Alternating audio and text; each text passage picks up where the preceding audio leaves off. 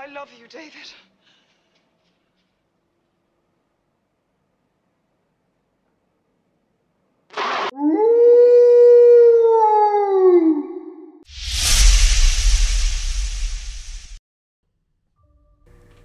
What's happening, guys? I'm really looking forward to this one. NECA's American Werewolf in London, the ultimate Kessler wolf. This one was released this year in November. We're just checking out the outside box and the artwork. The back of the box is a werewolf in various poses. Check out the fangs, they look pretty awesome. And the back of the box is a brief description of the background of what happened in the movie. This figure is priced around the £50 mark.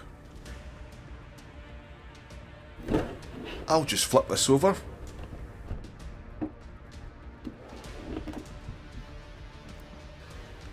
Underneath the box, if you can see it, there's credits to various people who were involved in the project.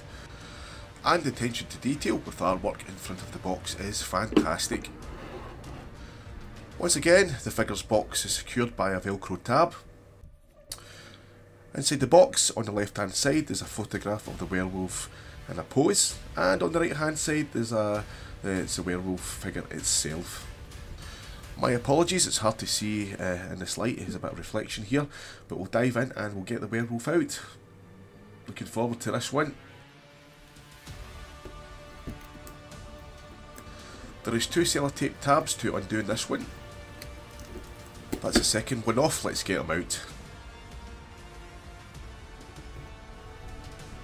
An American Werewolf in London is my favourite werewolf film, followed by probably The Howling, and then probably Silver Bullet. Dog Soldiers is not too bad either.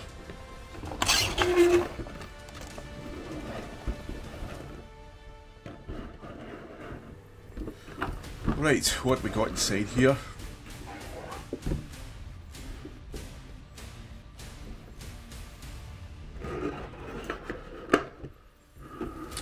We'll just get this box out of the way. That is a Kessler wolf in all its glory. That is a mean looking face, check those fangs out. And I must admit that it's good to see a werewolf with no tail.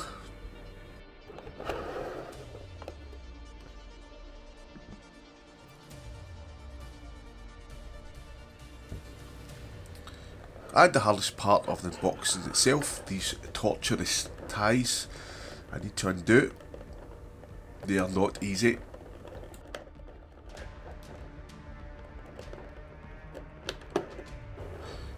I've just jumped on a bit, that's me eventually, got them off.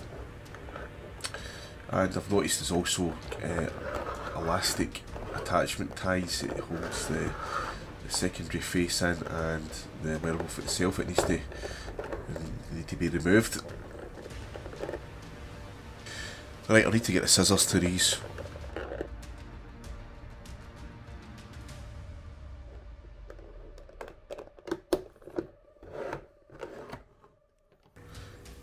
The time we get this werewolf in box, we'll be back to human form.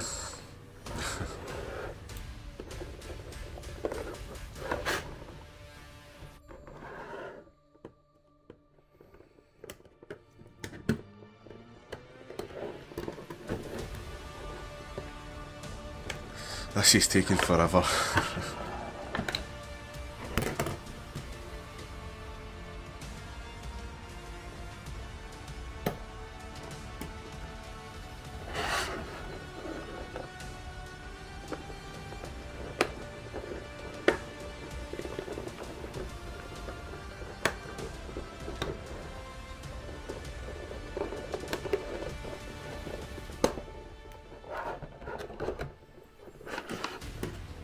Just noticed there's another one at the back here. I need to snip.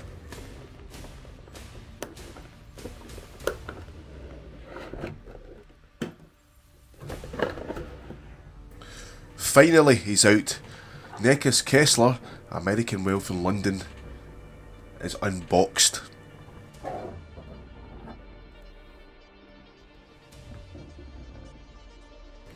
This is the secondary head. check out the detail in the teeth and the mouth and the paintwork as well. It's absolutely fantastic. And that's the hole at the back to clip onto the body. This is a side on profile. You can see that there, hopefully it's in focus. This head mould may be based on the scene where the werewolf bites the police officer's head off outside of the cinema. And you can see the detail from the other side.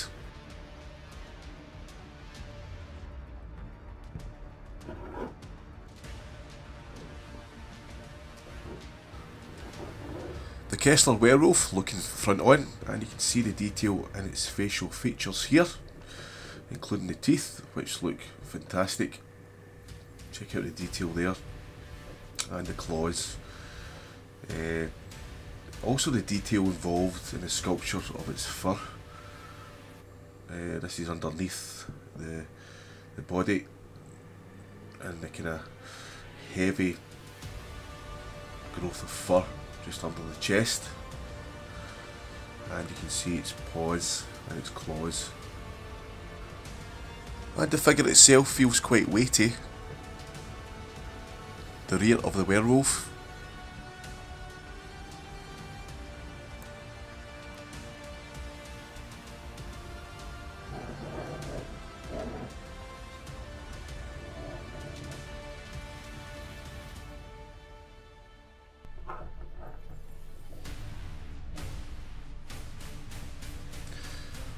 I'm just going to look at the head position here. The head position can move quite easily from left to right, and there is a degree of movement up and down.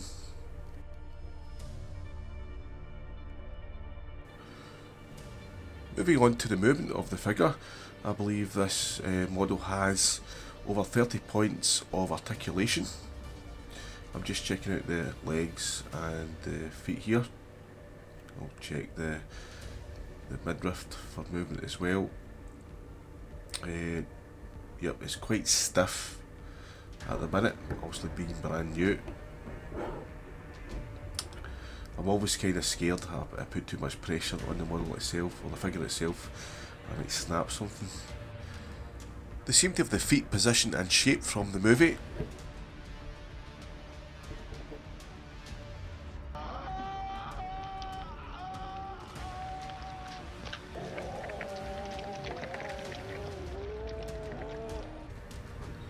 We're going to detach and remove heads here and replace with the secondary head. Hopefully it'll be pretty easy to come off here.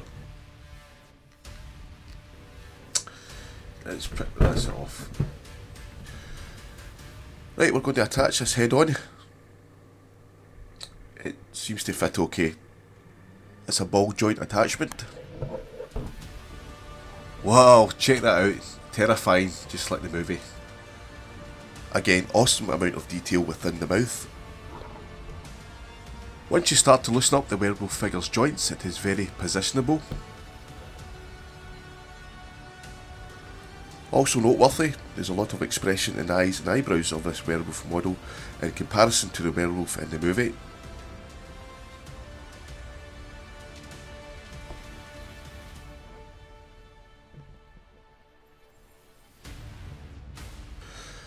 To wrap this one up, this is a fantastic release by NECA. There's amazing artwork in this werewolf model, in detail and in expression. The model is solidly robust and the paintwork is excellent. Thanks for taking the time to watch this episode of Max Toys and Models.